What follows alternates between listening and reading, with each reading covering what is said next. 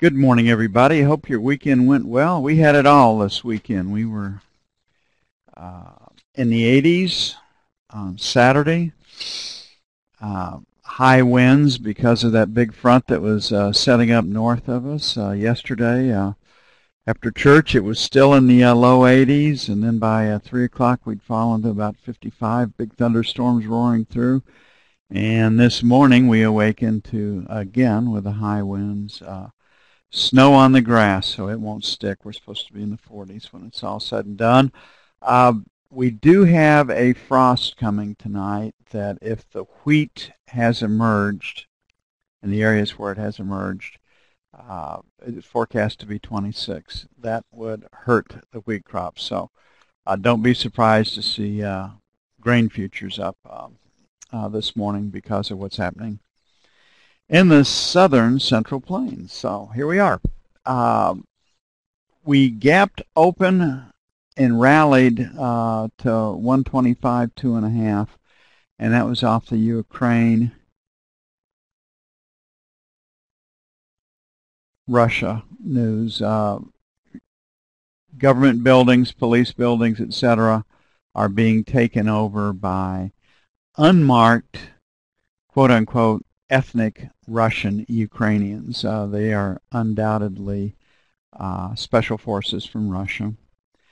This is how they took down the Crimea really quickly. They came in, took over all government buildings, started calling for peace and the Russians to not be attacked or taken advantage of by the Ukrainians. And then Crimea was annexed. They called for a vote. So right now, if you see Russia starting to call for a vote to resolve issues in the eastern Ukraine, then we know what template they're operating under. Russia doesn't have to do a lot more than they already have done to gain control and get Ukraine to do what they want to do. The big danger for Russia is some Ukrainian group gets mad and starts blowing up gas pipelines. And if you're in Russia's shoes, you really can't allow that to happen. So my guess is, before this is all said and done, that Ukraine will be a willing, a willing participant with Russia, heavily under the Russian sphere of influence, and for this they might get a break on gas prices. Russia has told the West that, hey, you either cough up $3 to $5 billion and pay for Ukraine's outstanding gas bill, or we're going to cut off gas flow to Europe. And Russia can do this for very, very short periods of time, but you have to remember that dictators need cash flow too, and they can't do it for a long period of time. There is above ground storage for natural gas all over Europe. They can absorb some cutoff of the natural gas, but they can't absorb it for long, and they won't. They'll pay up if that's what it takes. Okay, the big news today will be retail sales, if as forecast. Very, very supportive for stock index futures, equities. Econoday is carrying plus 1%. I've seen it on the low side at plus 0.5. Half to 0.8 outside of Econoday is where the rest of the world has this number. X-Auto,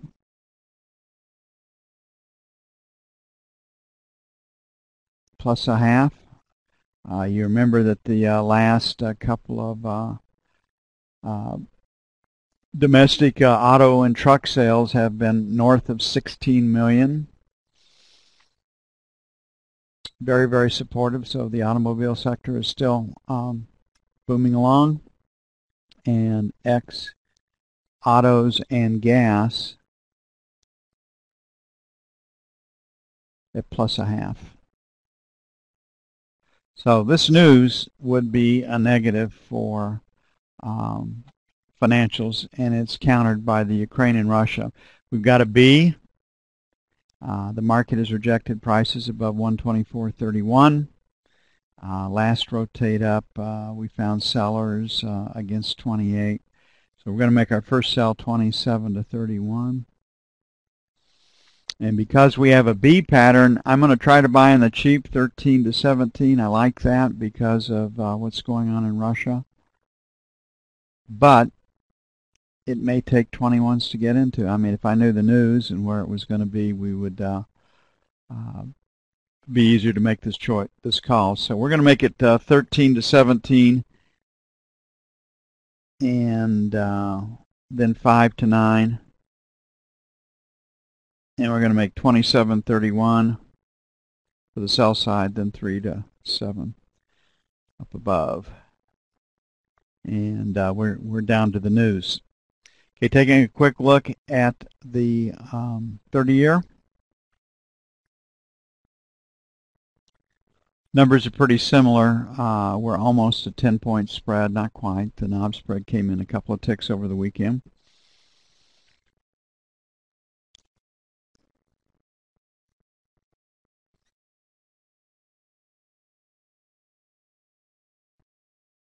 So last rotate up stopped in the 24-28 area. They did get stops above 135 with a high of 135.02, so we'll make it just basically the same, 27.31, and then 3 to 7. And on the buy side, we're at 20. Last rotate down stopped at 14. I'm going to open it up a little bit. We're going to make it 9 to 13, and then 1 to 5, just a little extra volatility. And we certainly may have to pay 21s to get in here. So it's just, it's where the news takes us. So we'll give it just a little extra room, planning for maybe a little contraction in the knob spread. I think what's going on in the Ukraine, the Ukrainians have to be really, really pleased. The United States is sending Biden over there to talk to them this week. They have refused to send or supply military arms and ammunition. That's a great partner to have, isn't it? That you give up your nukes, we'll guarantee, we'll back you. Well, maybe. And again, there was some naivete on the Ukrainian part, thinking that the United States and Europe would do something that pretty much is really, really pretty far out of their sphere of influence and their national interest right now. So geographically, the Ukraine is tied to Russia. Russia is tied to the Ukraine. The Ukraine exports most of its agricultural production to Russia. And that won't change no matter who rules in Kiev.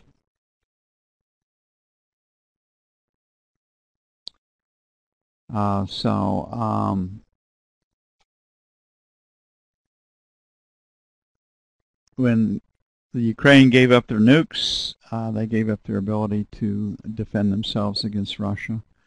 And I'm not saying the United States or Europe should be in there fighting Ukraine's battles. I'm just saying that it really would be a stretch to say that it's in the Europe's and the United States' national interest to do that. Yeah, no kidding. If you want a perfect example of where you end up when the government runs and controls your entire life, go look at an Indian reservation. And the despair and the lack of hope and the quality of services. And it was one of the few areas that really was very, very comparable to Eastern Europe, the way their physical plant was maintained, and everything was promised to them: food, education, medical. Alcoholism is very, very high. I mean, it's just, you don't want to get on the dole, but that's where a lot of America thinks they should be these days. Okay, right here looking at gold, you can see this area at 25 as potential resistance. 30 basically held. On the overnight, it rallied off of the news in Ukraine, and it actually went a little bit farther. So we're at 22. We've got volume down here at 18. So we'll make peace in the Ukraine. We'll make 15 to 18 by 1. And then our 10 to 12 buy 2. You're not going to crack gold no matter what happens in the Ukraine today. It can sell, but the bottom's not going to come out of it. So we still like the buy side better.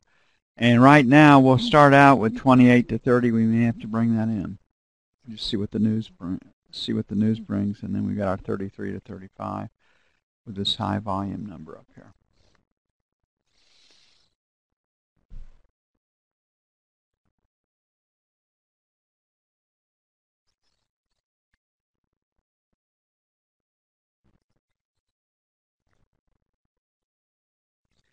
Probably going to have to pay up, do something against 20 in gold to get in, but hope springs eternal. Cheap Charlie, right? Okay, Draghi came out over the weekend and said that the European Central Bank and European governments are going to have to do a lot more to get those economies going, and so more fiscal stimulus is coming. Inflation's not high enough, and the euro's too damn high to export outside of the European Union. And naturally, when Draghi picks up the mic, he has a big impact on the market, and the euro sold off of that. And it looks to be pointed lower. So we've got volume just below 138. We're at 138.24. We have some volume at 38.01, so we'll make buy 1.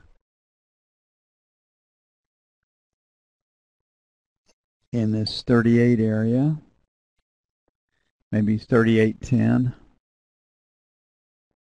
And then we'll pick up this area rejection down here. We'll make it 75 to 85 for buy 2. Again, I did, as you all well know, and I mean, you've got to be really aware of this, is that I really don't see, especially with their central bank talking down the euro every chance they get, why you should be long the euro other than short-term trades. I just think structurally, and their central bank has said that we want this thing lower, and it's hard to fight the tape. Then Asia, the yen, and the United States do things that slow them down. But I think it's going to be pretty hard not for the euro to trade lower over time.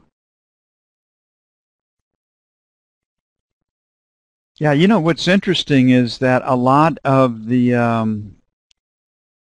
economy on Indian reservations has been based on tax-free cigarettes, tax-free booze, and casinos. And think about that, how these people, at the hands of our government, a great government treatment of how they've had to come back in and make a living, and they've done it off of vices. That's not good for them long term either. But it just shows you what happens when the government controls your life. And we're going towards that as fast as we can. Okay, London. The high was set in London. The rhetoric in the Ukraine cooled down, so we got this 104.55 area. We're currently at 103.61. Last rotate up stopped at 103.85, then all the way up to 104.25. So we're going to make, we're at 61 right now. We're going to make 90 to 104.10, sell 1. And then we're going to make 40 to 60 for sell 2. On the buy side, we've got all this volume down here at 40, so let's make, we're at 61. Might go a little lower. We've got this dent down here, so we'll make 103, 103.25, buy 1. May have to pay up. It may take 50 to get in. I don't know. But Cheap Charlie's going to try to buy it a little better.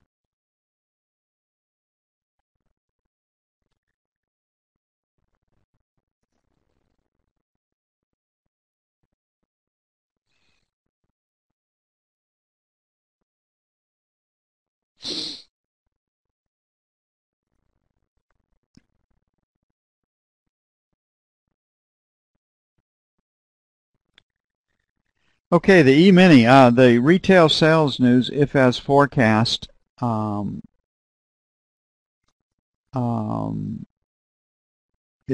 be very, very supportive, and the E-mini could bounce off of that. Now, we're going to get some. I think we're going to get some really, really good feedback today on the E-mini. If bullish news does not take us higher, then the sentiment is clearly negative.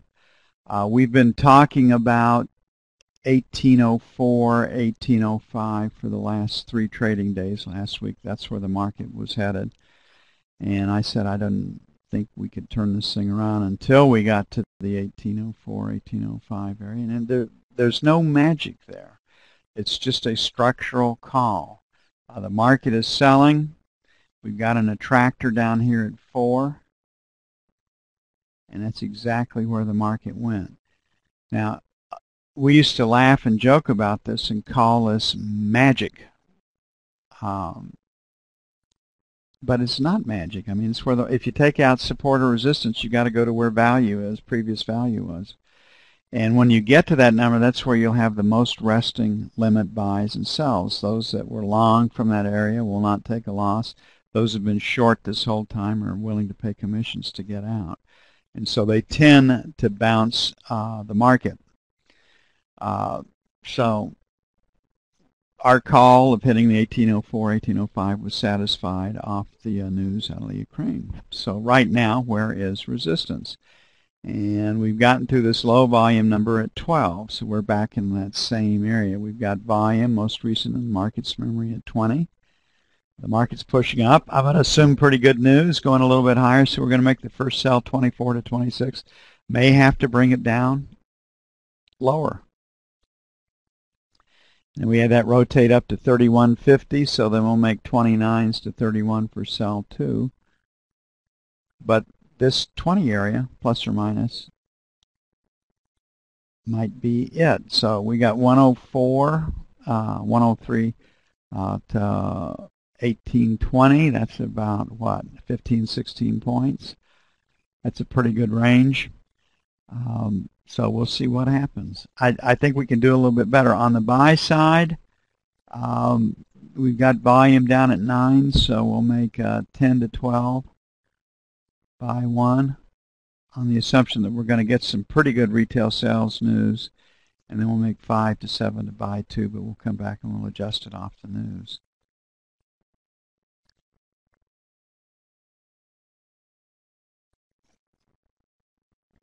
Well, where does the money always go, Jeff? To those that control the checkbook, the leaders.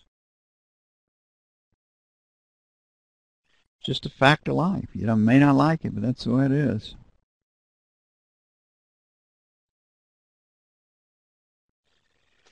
And whether it's fair or not, everybody can argue over, but it's just a fact of life. Those that are in power tend to stay in power. Those that are not would like to be in power. And that tug of war goes on continuously. But again, if you look at where you end up on the government dole, single-family households, kids, lousy education, lousy medical service. On paper, you've got medical, but the actual quality of the service is pretty bad, and that's where they're taking the United States as fast as they can right now. And ultimately, it's just about power. If you're in the elite, at top a few percent, you're in tall cotton. If you're not so nice. Okay, it's going to take me at least 20 minutes to get up and around the horn. I'm going to go get busy on that right now. Catch y'all after the news.